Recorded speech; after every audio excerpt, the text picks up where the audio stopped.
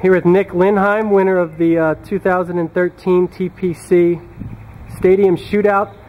199 total, 17 under par. That is great playing. 63 today. Why don't you talk us through your last 3 days? First day was okay. Shot 70. Had a few opportunities that I didn't really capitalize on, but the last 2 days definitely took advantage of the good shots that I did hit. Made some putts. Had a nice chip in on 16, which was kind of a momentum changer for me, and birdied 17 as well. And 18 was the tough hit that it was. You know, I knew par was a good score there where I stood. So good start to the year. First, a second, and a first.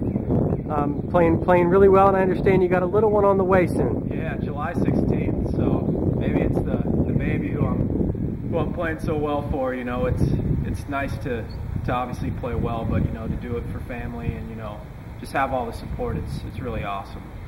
Congratulations, man. That's great playing this start of the year. Look forward to seeing you soon, and good luck with everything. Hey, thanks a lot. Appreciate it.